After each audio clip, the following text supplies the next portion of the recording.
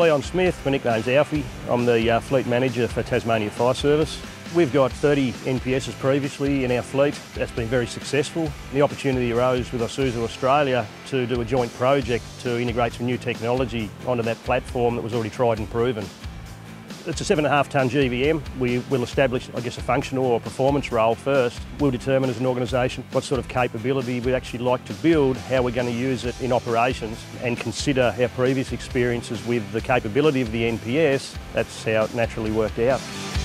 We're already very well versed in the vehicle's abilities off-road in the off-road application.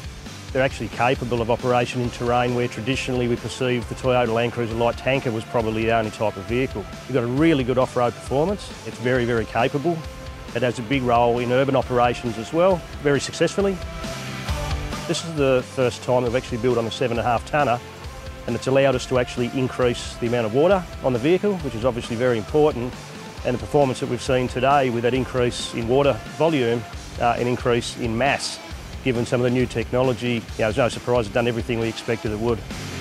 We've been doing some extensive work in the development of compressed air foam, or CAFs, and we knew with confidence that we'd be able to sort of integrate the same technology onto the NPS.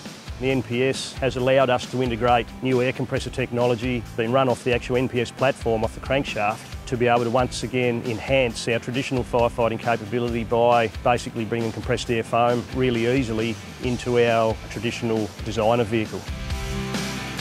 This package in the NPS, my understanding is it's one of the first into the industry at 7.5 tonne, but also with a significant value add of airbags and also ABS system.